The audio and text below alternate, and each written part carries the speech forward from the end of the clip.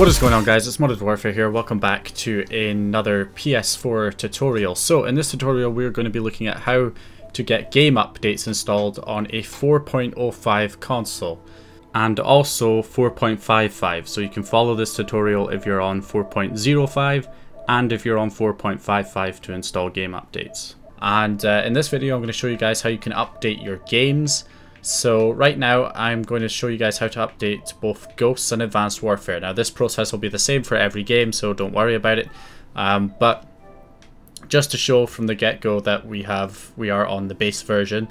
So Advanced Warfare is on version 1.00, Ghosts is on version 1.00 as well. And we want to update these both to the latest update. Now we can't obviously do that from PSN because we can't connect to PSN without downloading the latest firmware, which will prevent us from doing our jailbreak and our kernel exploit. So yeah, how do we do it? So what we're basically going to do is we're going to download the update file manually, we're going to put it on a USB stick, and we're going to install it that way through the debug settings on the console. I'll walk you through it all. It's fairly straightforward, although with larger updates there's an extra step that we have to do. So anyway, let's head over to the computer and I'll show you guys what to do from there. Okay, so on the computer, what you're going to want to do is head to one of these two websites. So we've got the PlayStation 4 package finder here on orbismodding.com. There's also this one here on ps4.oculus.net /search. So basically all you want to do is search for the title ID of the game. Now you'll find the title ID of the game on the spine of the case itself. You can just look it up on the internet as well. It will be CUSA and then a 5-digit number. So Ghosts, for example, is CUSA 00025. And bear in mind the title ID is different depending on the region. So a US copy of the same game will be a different ID. So the US version of Call of Duty Ghosts will be a different title ID. So all I'm going to do is I'm going to click search. And that's going to come up with information about the game, along with the latest update, which is 1.20, and this is basically patch 0. So there's only one update file for Ghosts for the latest version, and all you have to do is click here to download it, and it starts downloading. Simple as that. So now on the other one, you can actually just search for the game name, which is pretty handy, so you don't even need to know what the title ID is with this one. All you have to do is type in, say, Call of Duty, say we're looking for Advanced Warfare, and then it comes up with the EU versions, the US versions. So I'm wanting the Advanced Warfare European version. Now also bear in mind that if you have a European version of the game and you download like the US update, then it's not going to be compatible, so it's not going to update the game if the regions are mismatched. So you need to make sure if you have like the US version of the game that you're downloading the US update for that game. Okay, so Advanced Warfare, view patches and information, and then you'll get the downloads. So as you can see here, there's two update pieces. There's 0 and 1, there's two of them, 4 GB and a 2.2 GB. So you just click to download them both and they start downloading.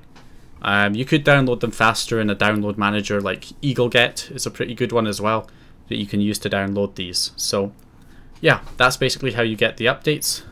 Okay, so I've got these three package files downloaded now. So we've got the update for Ghosts, which is just one package file, and I've also got the Advanced Warfare one, which is in 2 package files. Now the Ghosts one will install absolutely fine, there's no problem with that. However, the Advanced Warfare one, as I'll show you right now, as you can see, if you try and install just one of these package files, just either the first one or the second one, you'll get an error as soon as you try to install it, and that's because they need to be merged into one package file. They're meant to be one file, but they come in different parts essentially.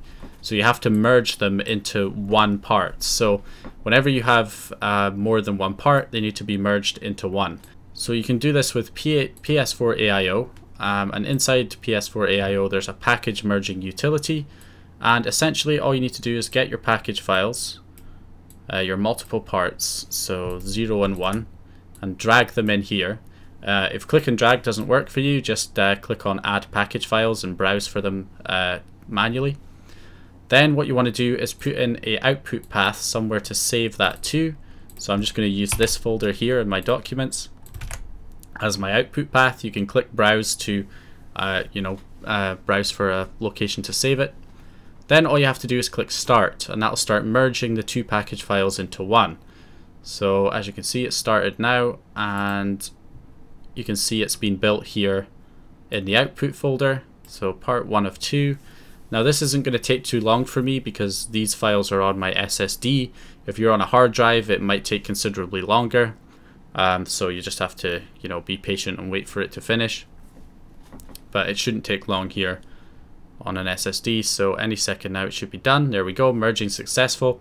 And now you can see I have a 6.5 gigabyte package file, and that is the combination of part 0 and part 1. So 4 gigabytes and 2 gigabytes to our 6 gigabyte file. So this is both parts combined into one now. So now we've done that, we can put these updates on a USB stick and get them installed on the console. So all we're going to do is we're going to open up a USB stick. Now make sure the USB stick is formatted in either FAT32 or exFAT format, not NTFS. If it is NTFS, you can right click on format, change it to exFAT or FAT32, and then all you want to do is just copy our merged package file in here. Okay, so actually you don't want to use FAT32 because I forgot, FAT32 can only support files up to 4 gigabytes, and this file is a lot bigger than 4 gigabytes. So in this case, we are going to need to format this into exFAT, which will allow for larger file sizes. So exFAT, I'm going to format that. There we go, format complete. Now I should be able to copy our package file over. And then we're also going to copy our ghosts update as well into the same directory.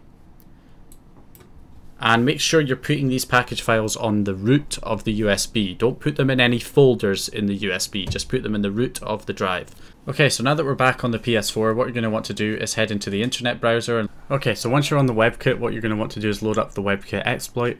Now if you're on 4.05, select 4.05 and enable hen, which is the homebrew enabler. Now that's just to enable the debug settings. We don't need the actual homebrew enabled for this, we just need the debug settings. Now if you're on 4.55, then just select 4.55 and do the same thing, run the homebrew enabler.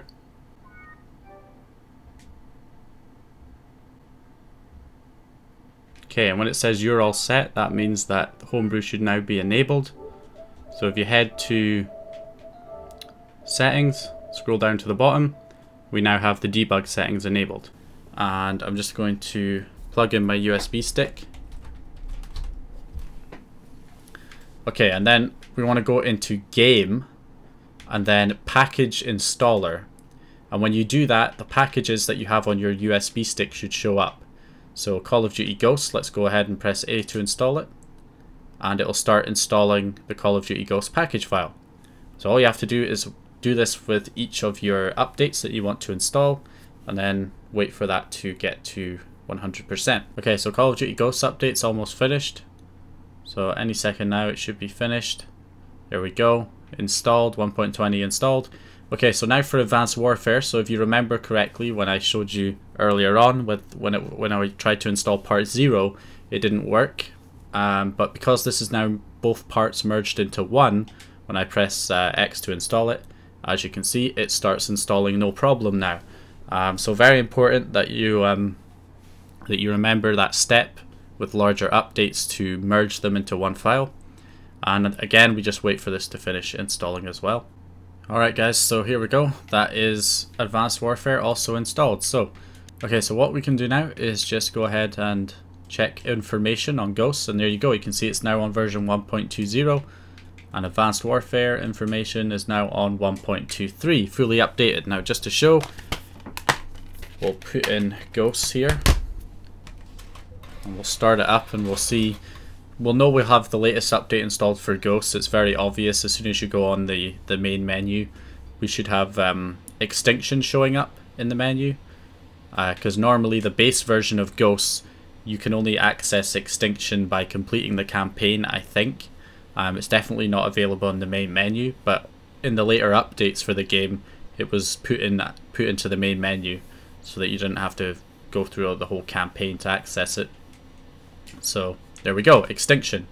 So you can see we are updated to the latest version, which should be 3.15, I believe, if we look at the version in the bottom right, 3.15.146. So that is it. That is how you go ahead and install updates on a 4.05 PS4 that cannot connect to PSN. You can still get your latest game updates, although you've got to bear in mind with newer games like Call of Duty Black Ops 3, some of the later updates are for newer firmwares and you won't be able to install them on a 4.05 console. So you'll be able to install some updates for Black Ops 3, but then once it gets to the point where you're trying to install updates that came out on a newer firmware version than 4.05, then they won't allow you to basically install unless you're on a higher firmware. But you can still get some updates for Black Ops 3, just not the latest one. So yeah, but older games like Ghost and Advanced Warfare are fine. You can update them to the latest version. So anyway, that is how you go ahead and update games on a 4.05 PS4. If you enjoyed this video or found the information useful, go ahead and leave a like and subscribe if you haven't subscribed already. Comment if you have any questions, and I'll see you guys in the next one.